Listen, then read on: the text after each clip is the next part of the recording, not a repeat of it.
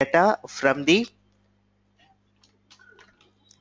MySQL, MySQL 2. We can import the data to SDFS, and MySQL 2.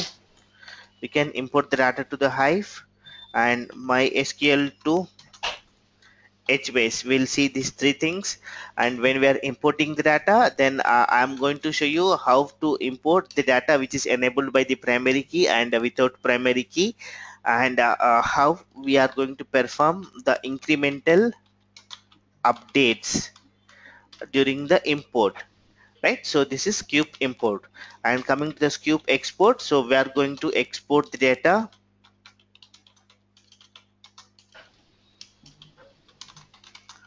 from Hadoop cluster, that is SDFS, to production database, that is RDBMS. Okay, so we'll do the two types of imports. One is we are exporting the data first, and then we have to export only incremental data. Okay, so this is what we have in Sqoop export, right? So now in today's session we'll discuss Sqoop export, and tomorrow session we'll discuss Sqoop import. Okay, right. So when it is coming to the data is generally available in SDFS, correct? Now, what I did, generally we'll get the data from the RDBMS. We have to perform some right operations and the data. Now I want to store the data back to the RDBMS. Right, so in the situation we use the command Sqoop export. Sqoop export is a command which is used to export the data from the from the Hadoop cluster SDFS to RDBMS. Okay, so to export the data, right, so I'm taking I'm going to the Hadoop environment. Let me clear the screen. So I'm taking some text editor to create some test data. Okay, I'm writing some one comma, right, some name I'm taking Srikanth 2, and Prithvi 3, Santosh. Some data I'm having like this.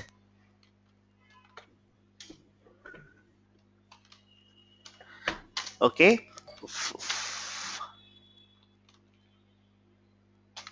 right, some data, right? So each field is separated by the delimiter. So this is my input data which is available in a local file system, right? So just I'm going creating this file.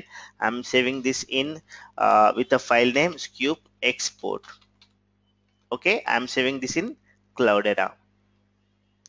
Right, I have created some test data with a file name Sqoop export. Now what I want to do is, now I want to send this data, I want to export the data, this data, to the MySQL, correct? So first see here, what we are going to do now, we are going to export the data from the SDFS.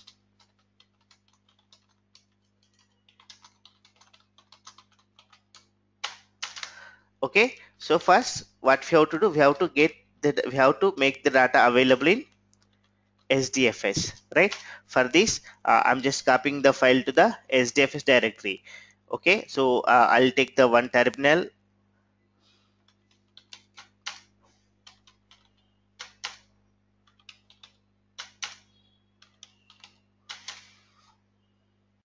Okay, I have started the MySQL in this terminal, right? I'm taking another terminal for SDFS. Okay, so ls, so we have a file, the file I have created is Sqoop export, right, this file name. Now I want to move this file to SDFS, so I'm running the command Hadoop space fs hyphen put, and the file name is Sqoop space export, right? I want to move this file to the SDFS, so I'm writing Sqoop export, right? Now this file is available in SDFS. Okay, you can check with this command Hadoop space fs hyphen cat Sqoop export.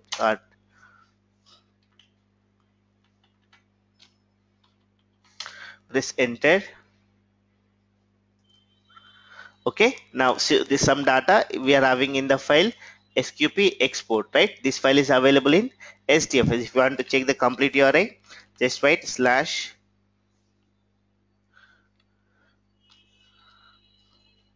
user cloudera, right? Is the complete URI for this file.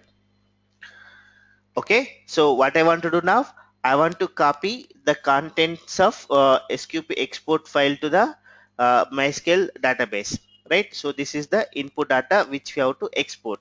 Now where I have to export, how to export this to the MySQL? So create a table in MySQL. I'm going to create some table, create table. So I'm writing Sqoop export. Okay, so some student ID is an integer, student name is a varchar.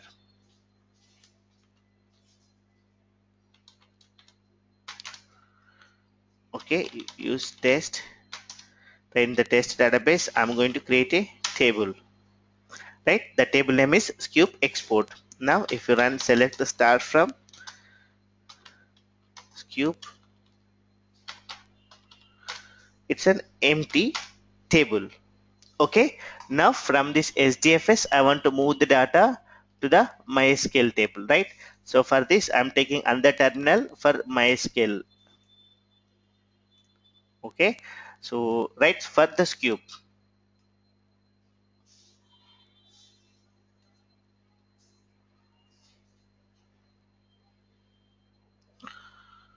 Okay, now I'm going to run a command to perform the export. So what's the command we have to write? Sqoop space, then write the command export. Okay, Sqoop space export, then write the connection string connect JDBC colon where I'm using the database MySQL which is available in a local host. Okay, Sqoop export, then write the connection string.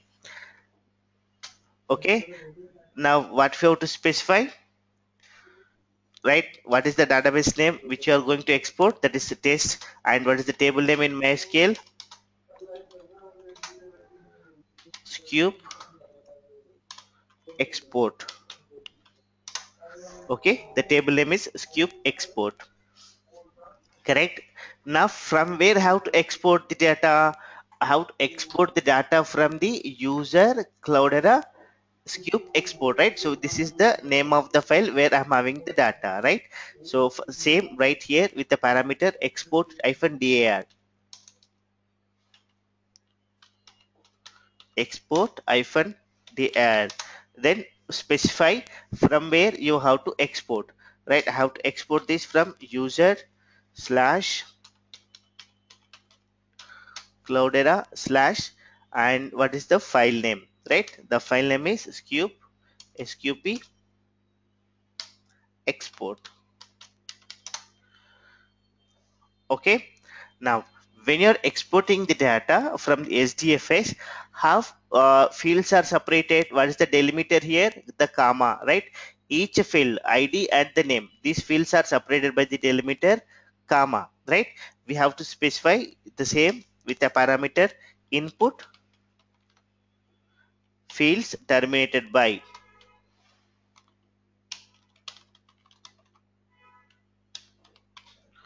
Okay, then write the delimiter, that is comma. Okay, see, just write the Sqoop export command, then write the connection string, and what is the database name, that is where you are going to export the data. I'm going to export the data to the test database, and the table name is Sqoop export. And what is the location in SDFS? The file location is user cloudera Sqoop export, right? So the same, specify the location of the SDFS with the parameter export -dir, means from this directory I want to export the data, right? When you're exporting this file from the SDFS, how you have specified the input files, what is the delimiter in input data, right? This write the same thing with the parameter inputs -fields terminated by, write the delimiter comma, how the fields are separated, press enter.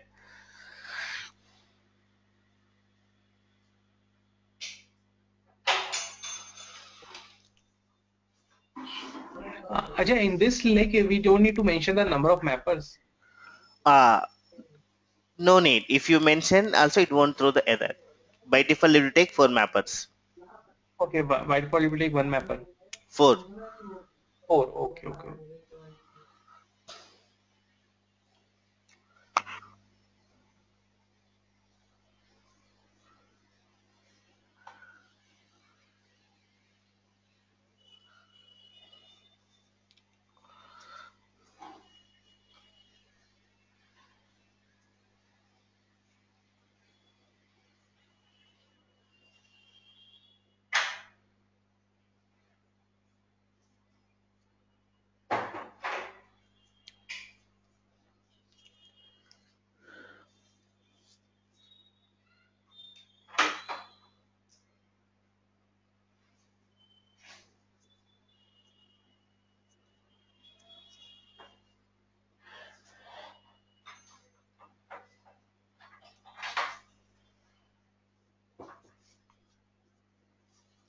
Okay, so we got an error and with the one record. Let me check here first.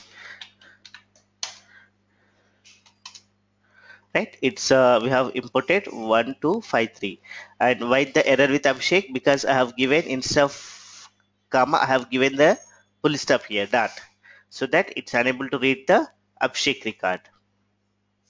Right, so now we have exported the data from the SDFS to MySQL. So this is how to perform the Sqoop export. Okay, so now uh, right, so today I have updated this. Now what we are going to do, I have changed some data. Suppose I have given a new ID for the Raju, that is, see, I'm taking this one and I'm giving not 5, so Raju will be given 6.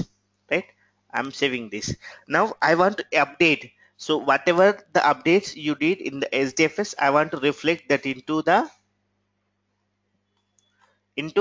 my skill table. Right, so for this we have to perform the incremental export. Right, we have to perform the Sqoop export in a updated mode.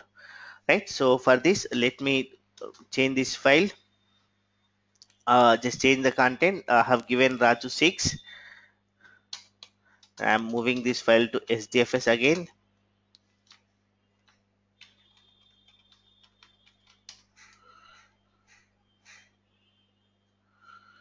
Okay, so I'm copying the file. The updated one is 6 Raju, right? The file name is Sqoop export. I'm copying this file to the SDFS with the command Hadoop space fs-put. Now the Sqoop export is moved to SDFS, where this new file contains some updated data.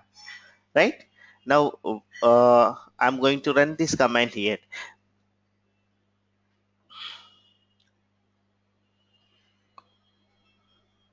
Okay, it's simple. Just write as well. Write the command Sqoop, then space export. Okay, after that what you would write? You would write the connection string, connect JDBC colon MySQL colon slash slash localhost, and the database name is test, and then write the table name. So what is the table name? Sqoop export is the table name, correct? And then what I want to do now, I just want to update the data into the MySQL. Right, how you have the data into the SDFS, the same data I want to make changes into the MySQL table, because I have changed the Raju 6. Right, the same thing should be reflected into the MySQL. Right, for that we have to use one parameter, update key ID. Right, the table name is Sqoop export, and then write uh, update hyphen key id. Okay, so sorry, update key is the id, and so update mode is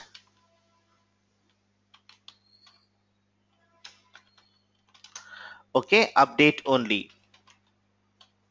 Let's write these two parameters. Right, so what is your updated key is id. So in MySQL, what is the field we are having? That is ID, right? std id. So right here, update field is std id. Student id is the update key, and I just want to update through update only mode. Update mode is update only. Okay, after that specify the directory from where you have to export. So just write the export hyphen -dir. Okay, I want export from the user Cloudera, and the file name is Sqoop export. Okay, and write the delimiter input hyphen fields hyphen terminated by. Okay, what is the delimiter? Comma. Okay, run this command.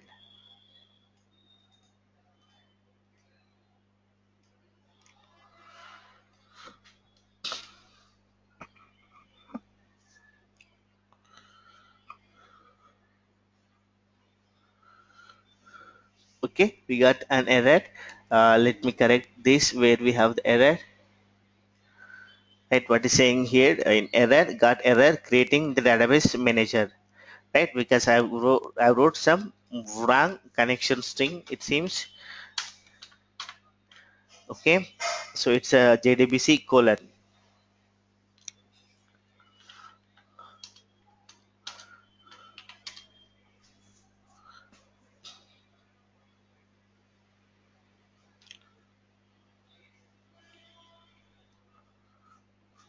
Okay, again we got one more error. Table test Sqoop export does not exist. Right, what is the table name in MySQL?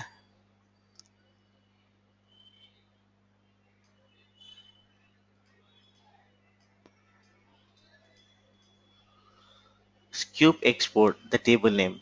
Right, so just write the table name here. I wrote Sqoop export. No, it's a Sqoop export.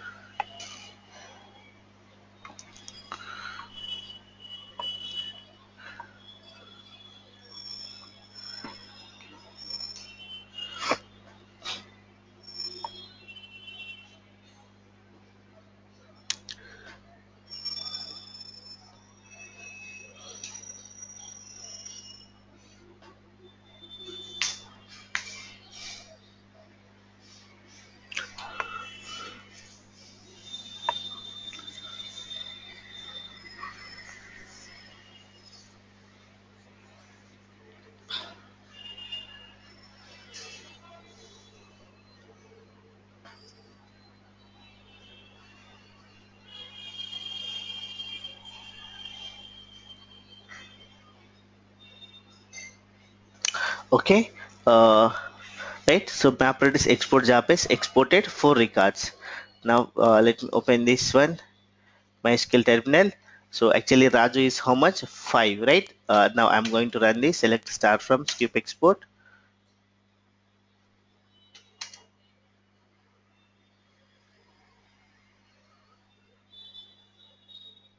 We got Raju 5. Okay, fine. So let me check this where we got the error.